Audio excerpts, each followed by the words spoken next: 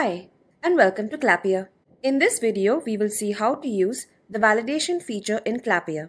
Validation is used in apps so that users make the right entries or submit data if they meet the right criteria, or to check for duplicate entries. It depends on your requirements. Let's take an example. I'll use the attendance tracker app that I've created as an example.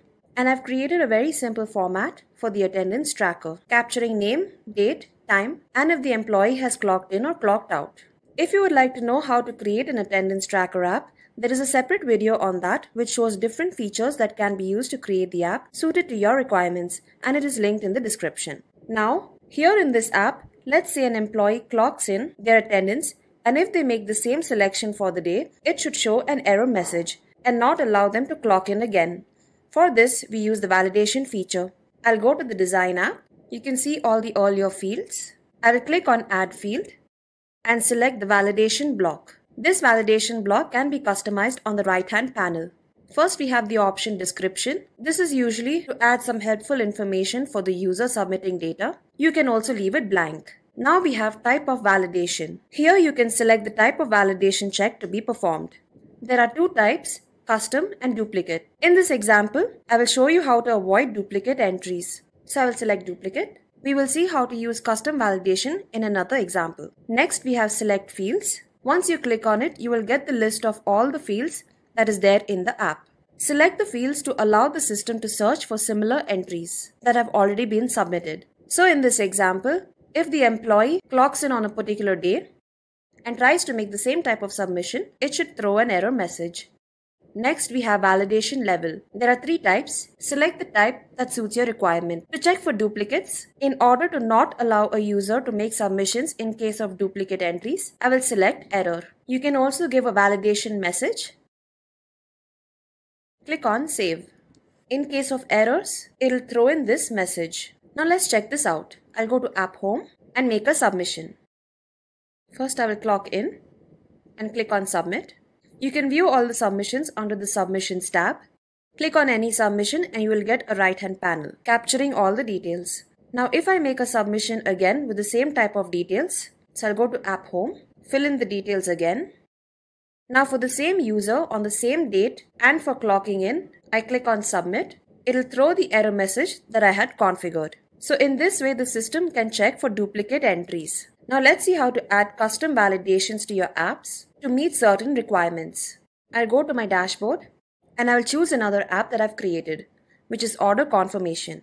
In this app, customer details are taken in along with the type of item that they are purchasing, the quantity, and the overall amount. So if a user selects an item, it has a certain value attached to it. They can choose the quantity and the amount will get automatically calculated. This amount is calculated automatically using the calculations and logic block. Again, there is a separate video on this feature linked in the description, so do check it out. Now let's say for this particular app, I would like the minimum purchase order to be 1000, and if the user makes a selection where the amount is less than 1000, it should throw an error message. But if it is 1000 and above, it should allow them to submit.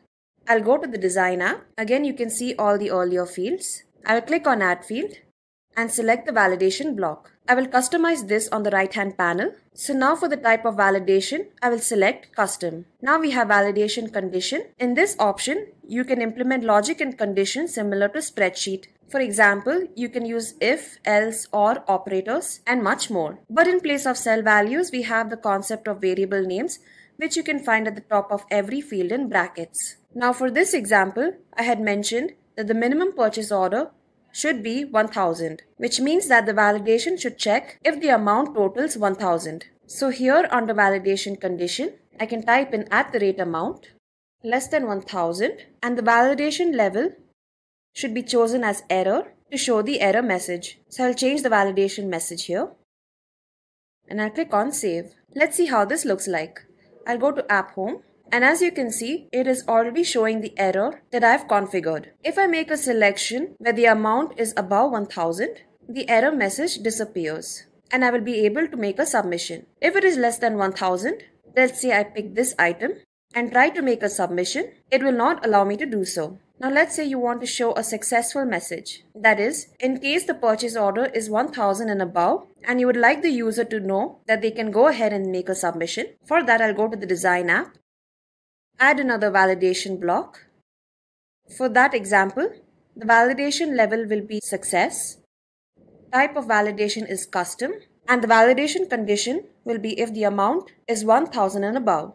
So add the rate amount greater than 1000. I'll change the validation message and save this. Now let's go to App Home. I'll make a selection and you can see the success message. If the user selects an item with the amount less than 1000, so I'll decrease the quantity, it'll throw the error message.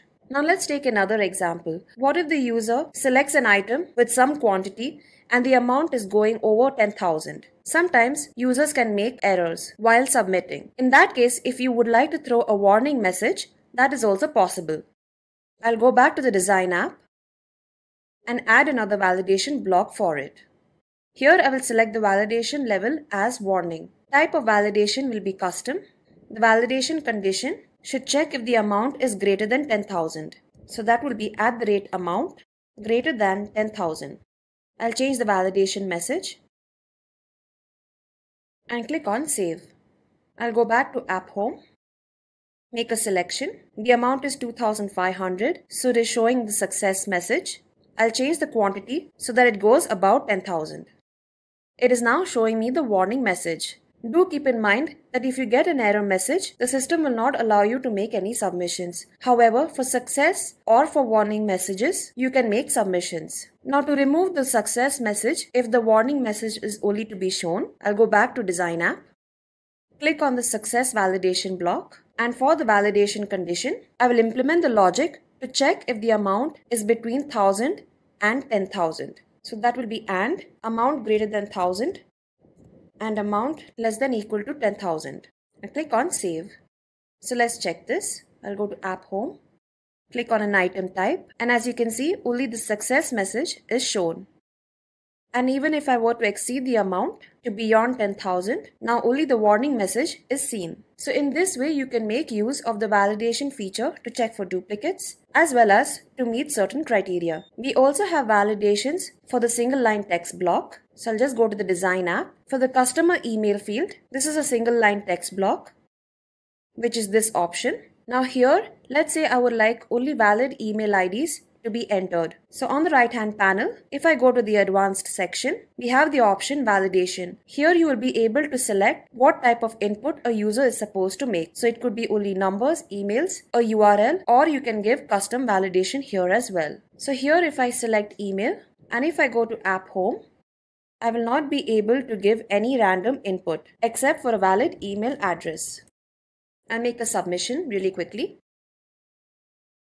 And again, you can view all the submissions under the Submissions tab. This validation feature will also work on the mobile app. All the user needs to do is download the Clappia app either through Play Store or App Store. And the moment they sign in to the app, any apps assigned to them can be made use of instantly. So let's have a look. Over here, I have the mobile screen with the Clappia app downloaded on it. I'll open the first app that we've seen, which is Attendance Tracker, to check for duplicate validations. You can see the app is live and ready to use. So I'll make a quick submission. Now I'll click on Submit. Even on the mobile app, you can view the submissions. Click on a submission to view all the details. Now I'll make a similar submission to check for the duplicate validation. I'll click on Submit again. And it is not allowing me to submit. Now let's check out the second app, which is Order Confirmation. I'll make a quick submission. The error validation is shown since the amount is 0. I will select an item and the success message is seen. Now if I were to increase the quantity to about 10,000, I get the warning message. So in this way, you can add validations to check for duplicate entries as well as to meet certain criteria while submitting data. If you have any queries on how to use the validation feature for configuring duplicate entries, custom validations, or any other feature in Clappia, you can always request support by clicking on the button over here, or you can email us directly to support@clappia.com and we'll be happy to assist you. Thank you.